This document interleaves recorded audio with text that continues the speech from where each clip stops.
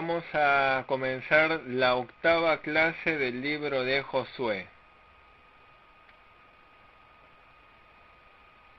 El texto de hoy es Josué capítulo 8.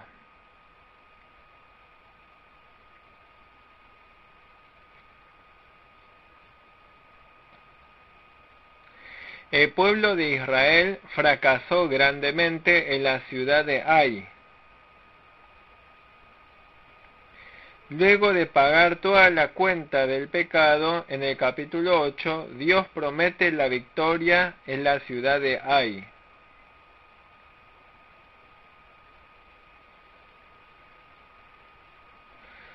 ¿Cómo se puede conquistar la ciudad de Ai y tener la victoria?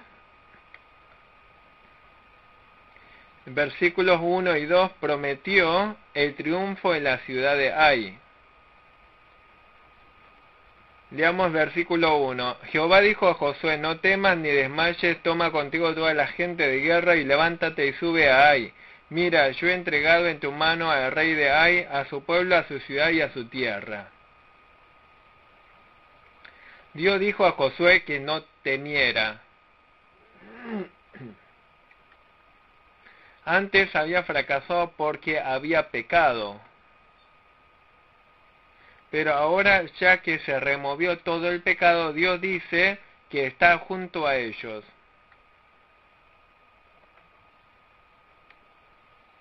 Dios le dio la seguridad a Josué que de seguro tendría la victoria si Dios está con él. Dijo que no tema y que tome toda la gente de guerra y suba a Ai. No debe subestimar la ciudad Ai porque sea una ciudad pequeña. Antes, en el capítulo 7, por ser descuidados, habían fracasado. Ahora dice que suba con toda la gente de la guerra. En todo caso, aunque sea un asunto pequeño, hay que dar todo lo mejor para poder obtener el éxito. En el versículo 2, dijo que tomara todos sus bienes materiales y sus animales para vosotros. En la batalla de la ciudad de Jericó, dijo que entregara a Dios como anatema el despojo de la ciudad. Pero ahora Dios le dice a Josué que después de ganar la batalla de Ai, tomara todo el botín. Significa que el despojo de la primera victoria de la guerra es de Dios, por lo tanto hay que entregarlo a Dios. Luego de entregar la primicia, Dios nos da abundante gracia y bendición. Hoy en día también, cuando entregamos la primicia en nuestra vida y en la vida cotidiana, Dios provee los restos con abundancia. Aquí, cuando dijo que tomara todo el despojo y los ganados, significa que de seguro ganaría la batalla de la ciudad de Ai. Dios le dio a Josué la seguridad de la victoria y dijo que ponga emboscada detrás de la ciudad y use la estrategia de ataque sorpresa. Dios le mandó a Josué y Josué obedeció fielmente a la palabra de Dios. Cuando obedecemos conforme al mandamiento del Señor, Dios está con nosotros. Y de seguro podemos obtener la victoria. Versos 3 al 9 está enseñando la manera de conquistar la ciudad Ai. Versículos 3 y 4. Entonces se levantaron Josué y toda la gente de guerra para subir contra Ai. Escogió Josué 30,000 hombres fuertes, los cuales envió de noche y les mandó diciendo: atended, Pondréis emboscada a la ciudad detrás de ella, no os alejaréis mucho de la ciudad y estaréis todos dispuestos. Versículo 3 dice que mandó a 30.000 hombres para el ataque sorpresa detrás de la ciudad.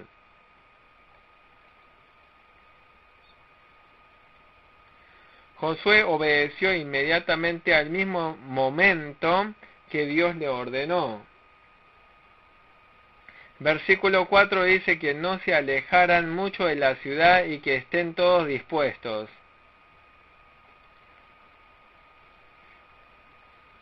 Dios le explicó a Josué todos los detalles.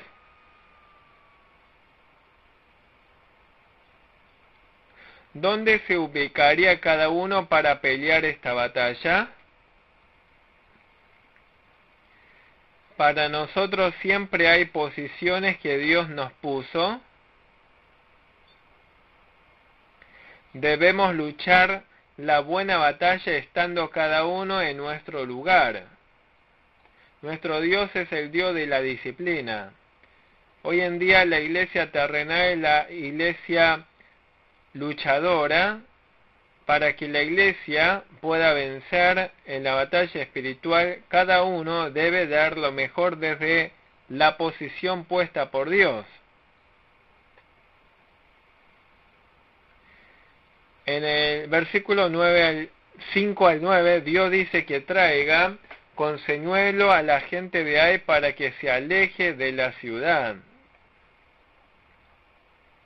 Versículos 5 y 6, y yo y todo el pueblo que está conmigo nos acercaremos a la ciudad, y cuando salgan ellos contra nosotros, como hicieron antes, huiremos delante de ellos, y ellos saldrán tras nosotros hasta que los alejemos de la ciudad, porque dirán, huyen de nosotros como la primera vez, huiremos pues delante de ellos.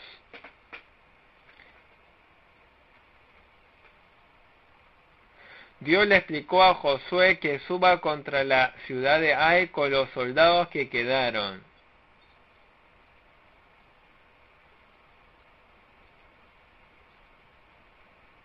Y cuando sale la gente de la ciudad de Ai, huyan para atraerlos.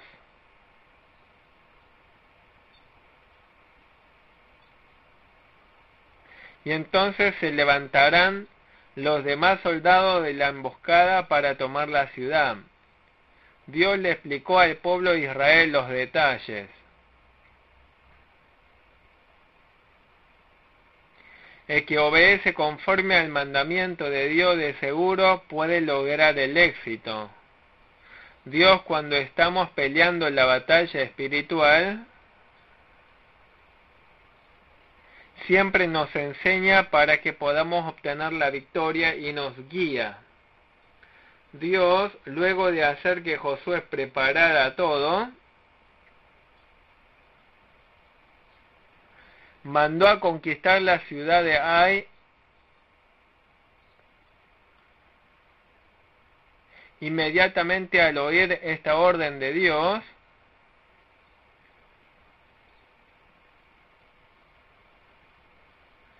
Josué subió a la ciudad de Ai para luchar.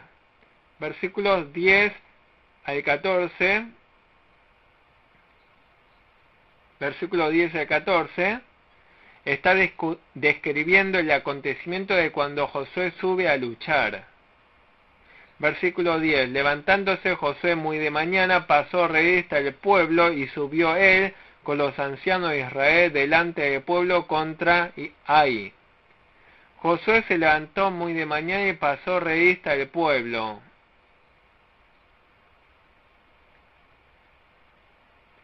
O sea, contó al pueblo de mañana temprano.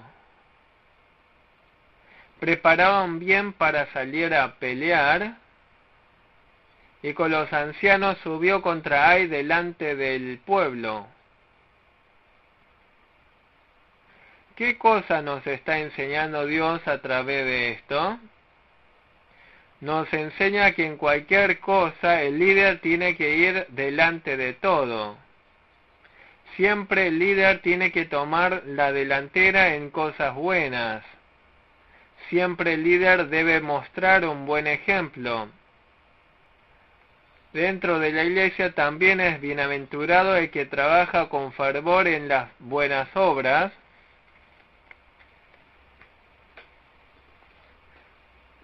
Luego en el versículo 11 y 12 mandó que pusiera una emboscada con otros 5.000 hombres. Al oeste de la ciudad de Ai puso una emboscada de 30.000 hombres. Y otra vez dijo que preparara una emboscada de 5.000 hombres. Josué obedeció fielmente como Dios mandó. Versículos 13 y 14, Josué avanzó hasta la mitad del valle. Versículos 13 y 14, así dispusieron al pueblo todo el campamento al norte de la ciudad y su emboscada al occidente de la ciudad, y Josué avanzó aquella noche hasta en la mitad del valle, y aconteció que viéndolo el rey de Ai, él y su pueblo se apresuraron y madrugaron, y al tiempo señalado, los hombres de la ciudad salieron al encuentro de Israel para combatir frente al Arabá, no sabiendo que estaba puesta emboscada a espaldas de la ciudad. Dios le ordenó a Josué que se armaran bien fuertes. Por la noche, con los soldados, avanzó hasta el valle al norte. Entonces, el rey de Ai sale para pelear, sin saber que había una emboscada. En ese momento toda la gente de la emboscada sale y destruye toda la ciudad de Ai. Hoy en día también podemos vencer en la buena batalla cuando nos armamos bien fuertes. Versículos 15 al 25 está describiendo el acontecimiento de la conquista de la ciudad de Ai. Dios enseñó para poder tomar la ciudad de Ai. Primero, el líder tiene que ir adelante.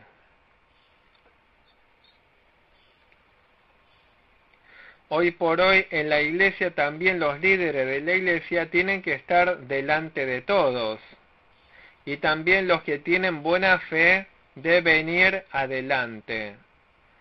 En esta buena batalla tiene que haber alguien que muestre un buen ejemplo.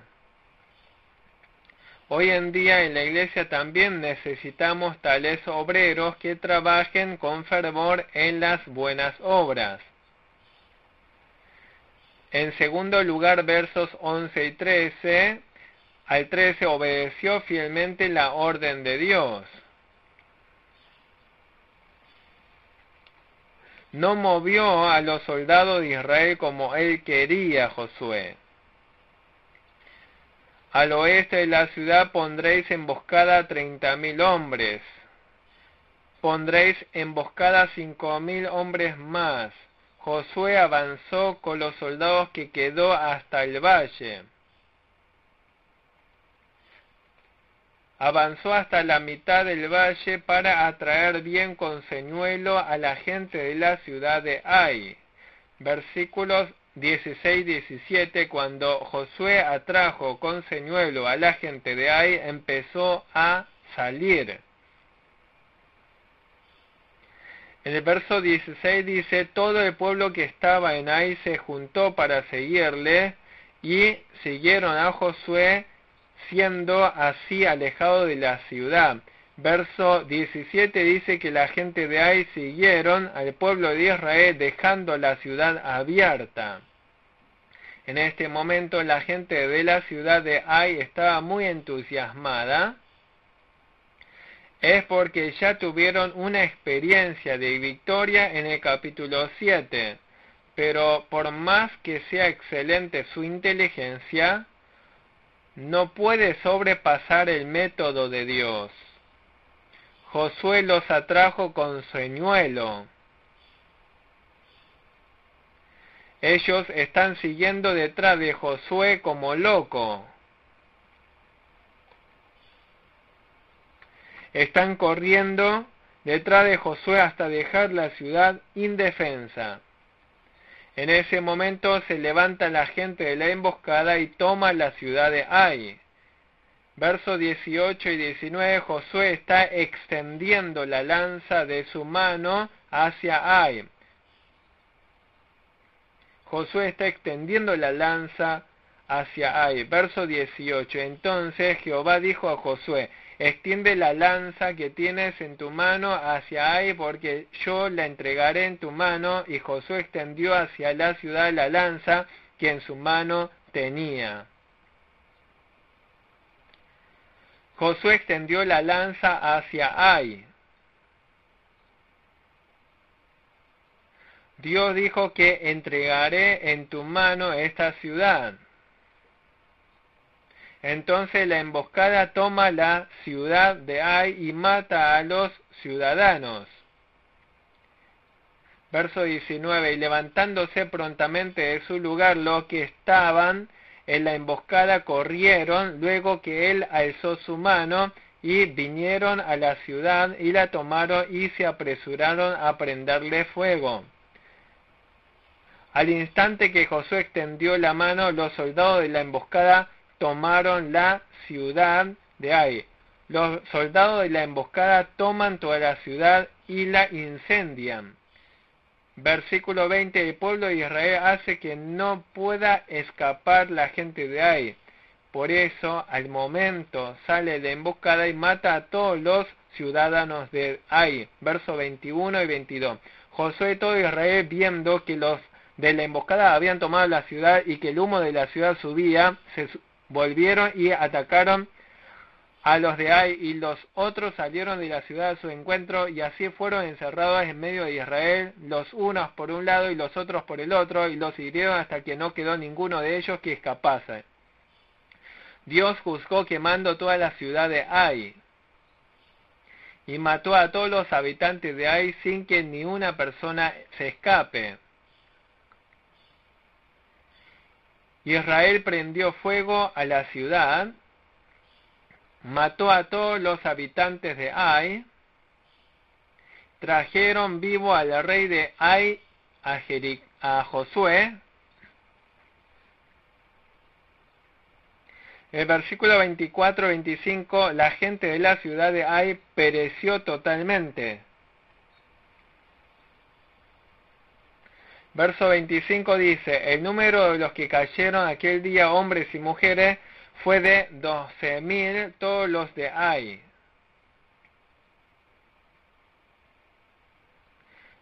¿Por qué Dios habrá permitido que pereciera tanta cantidad de gente? Dios es el Dios de amor y justicia. Dios pone control estricto sobre el mal. Y el acontecimiento de matar esta cantidad de gente nos enseña que debemos exterminar totalmente todas las fuerzas de la maldad. Cuando exterminamos totalmente la fuerza del diablo o la fuerza de la maldad, podemos servir bien a Dios. Nosotros individualmente debemos eliminar todas las maldades del corazón. Por eso Dios dice que hay que abstenerse de toda especie de mal. Debemos deshacer todo tipo de pensamiento malo, malas palabras y malas actitudes. Cuando nos deshacemos de la fuerza del mal, podemos andar con Dios.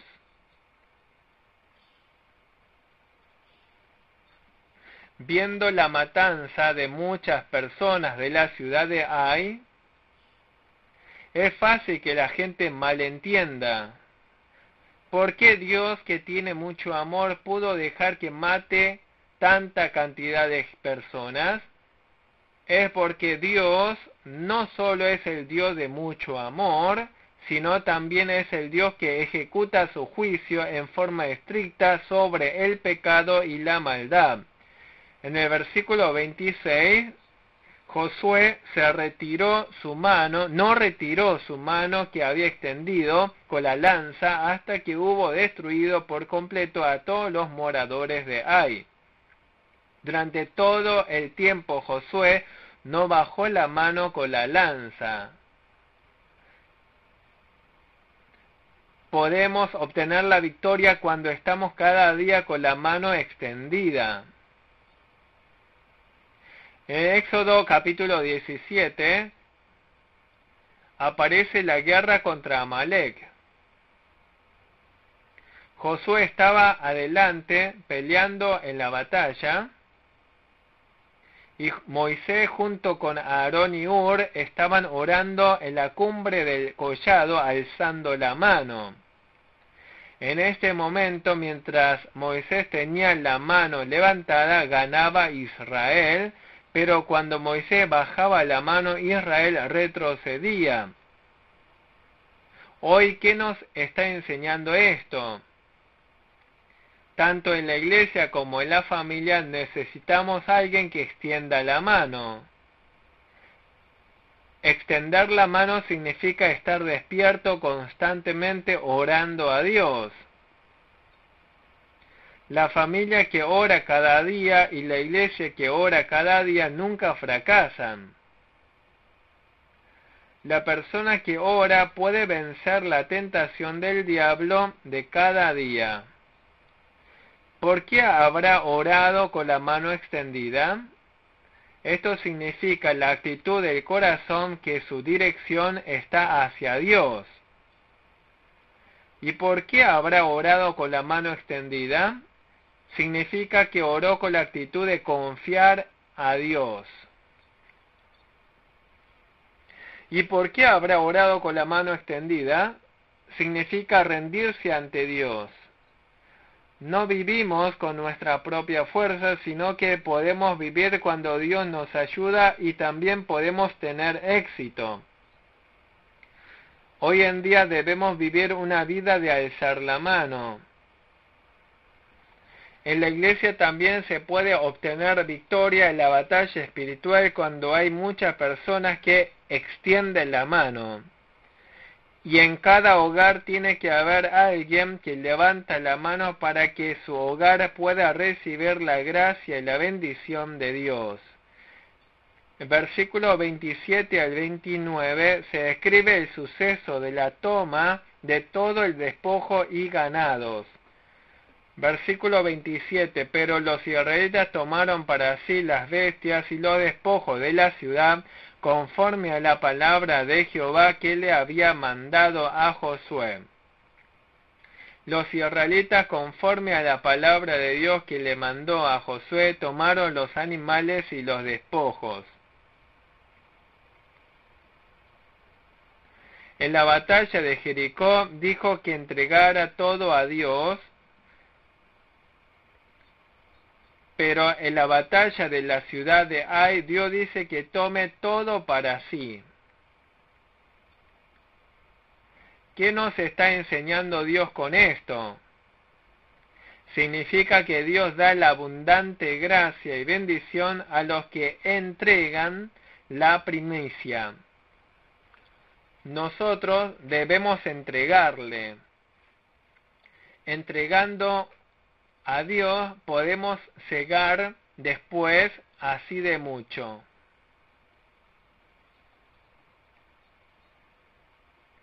Dios hace cegar dependiendo de la siembra. El que siembra mucho, ciega mucho. El que siembra poco, ciega poco. El que no siembra nada, no tiene nada para cegar. Siempre debemos servir a Dios con la disposición de entregar la primicia. Debemos cumplir estrictamente nuestra entrega de diezmo delante de Dios. Si todas las cosas del cielo y la tierra son de Dios, ¿por qué habrá dicho que entregara el diezmo? ¿Por qué habrá dicho que entregara la primicia? Entregar el diezmo a Dios es aceptar que Dios es el dueño de todas las cosas del mundo. Y entregar el diezmo es aceptar que Dios nos dio esa ganancia.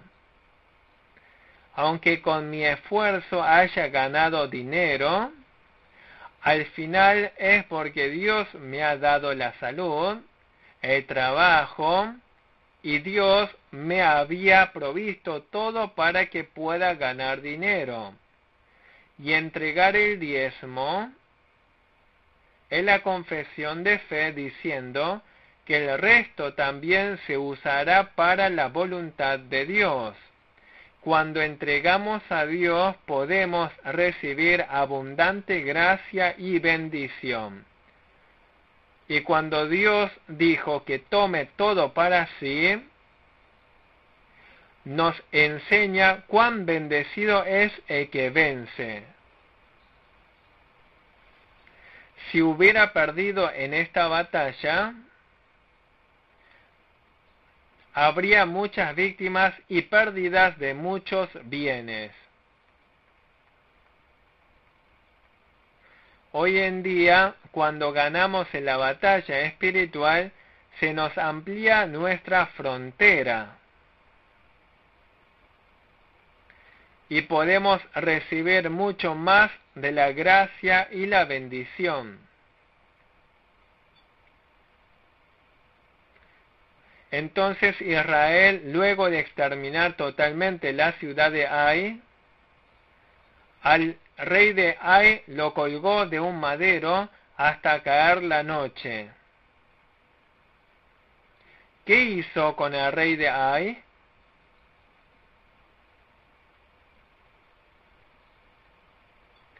Versículo 29. Y al rey de Ai lo colgó de un madero hasta caer la noche, y cuando el sol se puso, mandó Josué que quitasen del madero su cuerpo y lo echasen a la puerta de la ciudad, y levantaron sobre él un gran montón de piedras que permanece hasta hoy. El rey de Ai lo colgó de un madero hasta caer la noche. Colgar de un madero significa que fue maldecido por Dios. Quiere decir que el rey de Ai pereció totalmente por la maldición de Dios. En los versículos 30 y 35, Josué, luego de la gran victoria, ofrece holocausto a Dios y enseñó la ley de Dios. Versos 30 y 31. Entonces Josué edificó un altar a Jehová, Dios de Israel, en el monte Ebal, como Moisés, siervo de Jehová, lo había mandado a los hijos de Israel, como está escrito en el libro de la ley de Moisés, un altar de piedras enteras sobre las cuales nadie alzó hierro, y ofrecieron sobre él holocaustos a Jehová, y sacrificaron ofrendas de paz.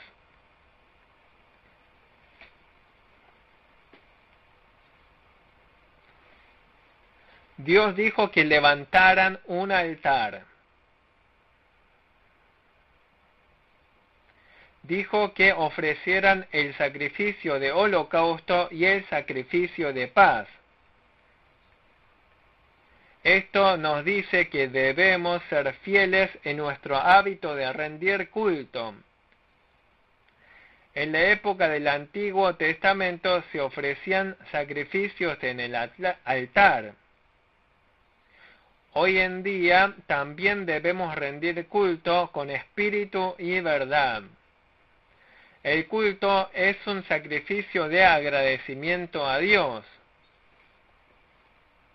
Y es una confesión de fe diciendo que va a vivir según la voluntad de Dios. Dios, en su gracia, hizo que Josué ofreciera el sacrificio luego de conquistar la ciudad de Ai. Hoy en día, ¿qué cosa es importante para nosotros los creyentes de Jesús? Lo más básico y elemental es el hábito de rendir culto. Debemos procurar reunir todos los días. Tenemos que dar las glorias a Dios, rindiéndole culto a Dios. La victoria de rendir culto es la victoria de la fe. La victoria de rendir culto hace que uno llegue a ser exitoso en el mundo hoy en día. Cada vez que rendimos culto debemos decidir nuestra consagración. como si rindiera un sacrificio de holocausto, debemos confesar que vamos a vivir para Dios. Sin embargo, en el verso 21, ¿con qué dijo Dios que levantaran el altar? Verso 31, como Moisés, siervo de Jehová, lo había mandado a los hijos de Israel, como está escrito en el libro de la ley de Moisés, un altar de piedra entera sobre las cuales nadie alzó hierro, y ofrecieron sobre él holocaustos a Jehová, y sacrificaron ofrendas de paz.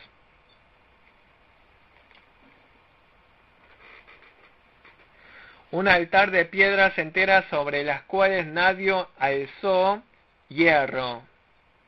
Esto nos enseña la actitud de rendir culto a nuestro Dios.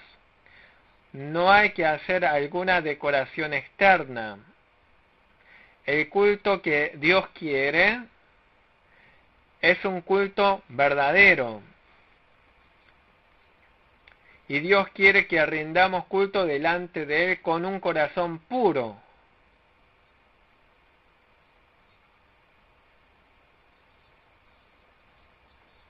Hoy en día, si se descuida, es fácil que una iglesia caiga en el ritualismo. Nosotros no debemos hacer ningún acto de hipocresía, sino verdaderamente debemos servir a Dios con sencillez y sinceridad. En el versículo 31 habla sobre el sacrificio de holocausto y el sacrificio de paz. El holocausto es entregar a Dios quemando la ofrenda. Esto nos habla de la actitud de consagrar a Dios hoy en día. Debemos determinar la consagración ante Dios en cada culto. El culto no se termina al finalizar esa hora de culto público, sino debemos vivir la vida consagrada delante de Dios con nuestro cuerpo. Como pueblo de Dios, si vivimos para Dios, vivimos, y si morimos para Dios, morimos. Dios nos pide esta clase de fe. Y a través del sacrificio de paz, tenemos que estar en paz con Dios y con el prójimo. Con esta reconciliación, debemos restaurar nuestra relación con Dios y con la gente. El versículo 32 dijo que escriba una copia de la ley sobre las piedras.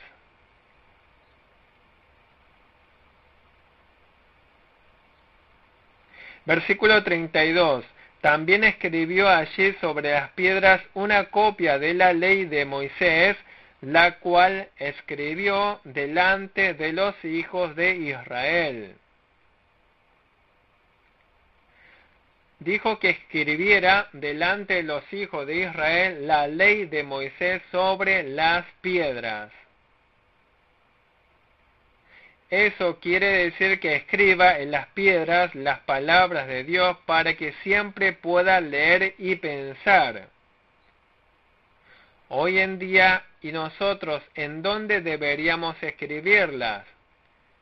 Debemos grabar la palabra de Dios en el corazón. La palabra de Dios es el parámetro de la vida cristiana. Es la norma de nuestra vida cotidiana. Nosotros debemos escribir la palabra de Dios en el corazón y siempre debemos pensar en ella y vivir conforme a la palabra de Dios. La palabra de Dios es de suma importancia para nuestra vida de fe. Con la palabra de Dios hemos sido regenerados. Cuando escuchamos la palabra de Dios, nuestra fe crece, y por obedecer fielmente conforme a la palabra de Dios, recibimos la bendición de Dios. Dios nos sana a través de su palabra. Dios nos cambia a través de su palabra. En la palabra de Dios hay maravilloso poder y vida. Si vivimos según la palabra de Dios, Dios se hace cargo de nosotros hasta el fin y nos guía. Mientras vivimos en este mundo terrenal, en cada suceso y vida cotidiana, necesitamos la palabra de Dios. Hoy en esta situación que me toca, ¿qué palabra de Dios voy a obedecer? Podemos recibir la bendición delante de Dios cuando vivimos la vida conforme a la palabra de Dios. Dios mandó que escriba bien la palabra de Dios y que lea y piense y que ponga en práctica conforme a la palabra de Dios todos los días. Versículos 33 y 34 dijo que leyera la ley al pueblo de Israel. Verso 33, y todo Israel con sus ancianos oficiales y jueces estaba de pie a uno y otro lado del arca en presencia de los sacerdotes levitas que llevaban el arca del pacto de Jehová, así los extranjeros como los naturales. La mitad de ellos estaba hacia el monte Gerizim y la otra mitad hacia el monte Ebal, de la manera que Moisés, siervo de Jehová, lo había mandado antes para que bendijesen primeramente al pueblo de Israel. Como lo había mandado Moisés antes, se reunieron poniendo el arca en el medio, la mitad hacia el monte Gerizim y la otra hacia el monte Ebal. Ellos obedecieron de la manera que Moisés lo había mandado antes para bendecir al pueblo de Israel. En el versículo 34 dice, leyó todas las palabras de la ley, las bendiciones y las maldiciones, conforme a todo lo que está escrito en el libro de la ley. Y Dios declaró a través de Josué la bendición en el monte Gerizim y la maldición en el monte Ebal. Hoy en día delante de nosotros hay bendición y maldición. Dios nos dio la libertad para elegir.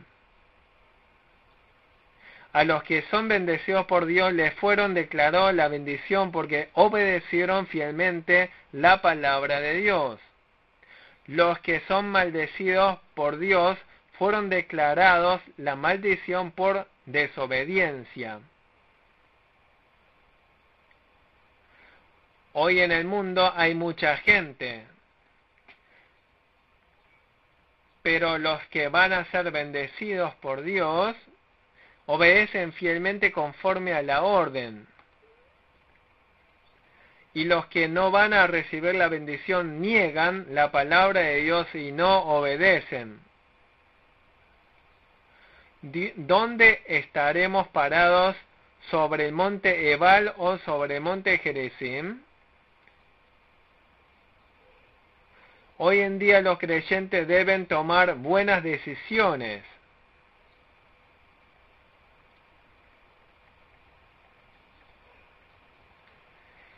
Nuestro Dios nos dio el libre albedrío. ¿Qué camino elegir? Todo depende de cada uno. Por el resultado de una decisión depende otro gran resultado. En el libro de Ruth capítulo 1, aconteció que la familia de Noemí sufrió el fracaso por tomar una decisión equivocadamente. Sin embargo, Ruth, por tomar buena decisión, recibió la bendición.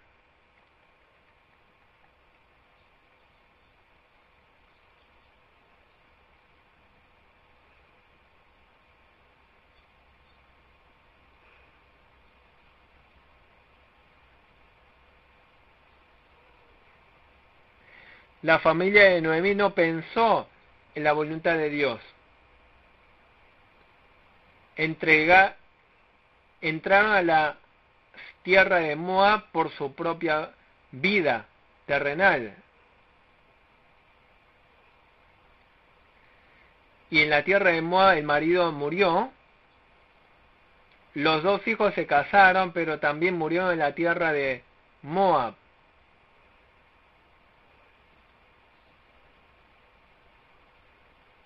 Noemí confiesa que el Señor le ha castigado y ella sufre. Noemí no tenía que haber ido a Moab, tenía que soportar la prueba en Belén. Pero por una decisión equivocada, de un día para otro, la familia de Noemí se vio en una gran tragedia. Vemos en Génesis 13 el relato de Abraham y Lot. Abraham era una persona estrictamente teocéntrica y vivía colocándole en primer lugar a Dios. En cambio, Lot era una persona que servía a Dios, pero también se emparentaba con el mundo. Abraham recibió la bendición de Dios, estando en el mismo lugar donde Dios mandó que estuviera. Pero Dios le dio el derecho primero a Lot para que eligiera. Elige tú primero. Sin embargo, Lot no eligió conforme a la fe, sino terrenalmente. Vio la tierra de Sodoma y Gomorra terrenalmente muy prósperos. Pero, ¿qué consecuencia experimentó Lot? Cuando por su pecado Dios trajo castigo, Lot perdió toda su posesión.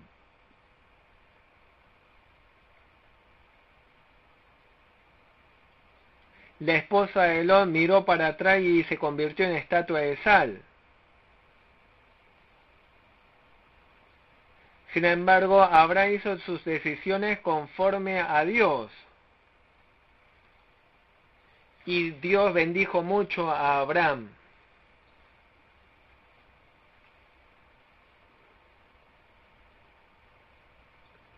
También delante de nosotros tenemos la bendición y la maldición. ¿Por qué camino transitar tenemos que elegir? ¿Seremos bendecidos eligiendo obedecer a Dios? ¿O desobedeceremos a Dios y sufriremos la maldición de Ebal? En cada una de estas decisiones tenemos que hacerlo con fe. Solo una persona madura espiritual tiene discernimiento. Solo el sabio tiene discernimiento.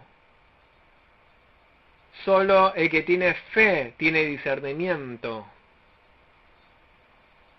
Puede hacer correcta decisión cuando tiene los ojos espirituales abiertos. Y todo esto se le comunica al pueblo de Israel. Versículo 35. No hubo palabra alguna de todo cuanto mandó Moisés que Josué no hiciese leer delante de toda la congregación de Israel y de las mujeres, de los niños y de los extranjeros que moraban entre ellos. Josué obedeció fielmente a la palabra de Dios. Delante de toda la congregación de Israel y de las mujeres y de los niños y de los que moraban entre ellos, leyó toda la ley que Moisés mandó,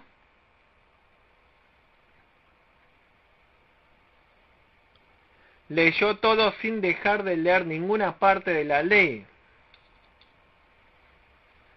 Hoy en día los líderes de la iglesia deben asumir esta misión profética, sea que escuchen o no, hay que predicar diligentemente.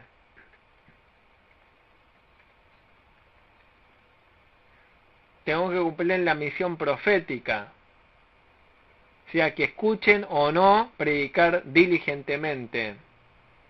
Cuando predicamos la palabra de Dios, hay gente que la escucha bien y otra que tapa el oído. Y hay gente que niega la palabra de Dios. Pero cuando nosotros predicamos tal como Dios ordena, Dios hace su obra.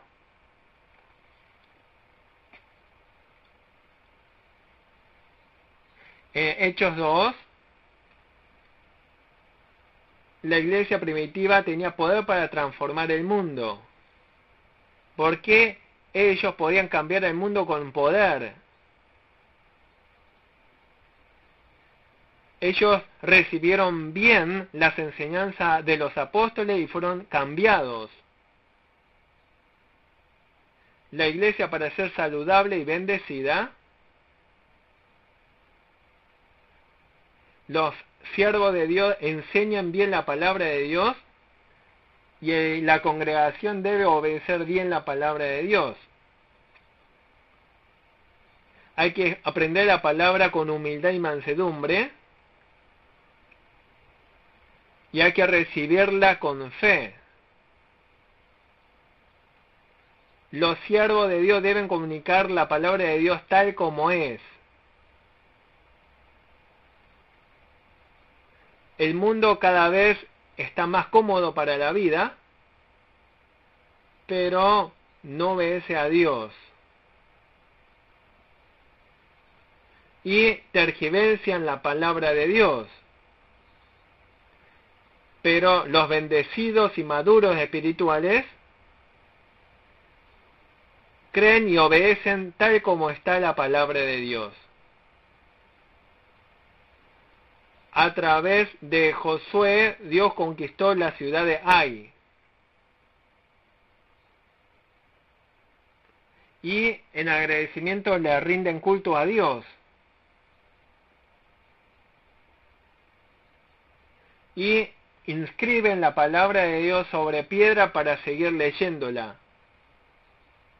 Y tenemos que grabarla en nuestro corazón, armarnos con la palabra de Dios, cada día ser victoriosos. La palabra de Dios es poder y vida, nuestra arma más importante. Mateo 5, en 4, nuestro Señor Jesús también estaba armado de oración y palabra. Solo los creyentes armados con la palabra podemos ser victoriosos cada día. Glorifiquemos a Dios victoriosamente cada día. Seamos bendecidos hombres de fe. Aquí terminamos la octava clase de Josué.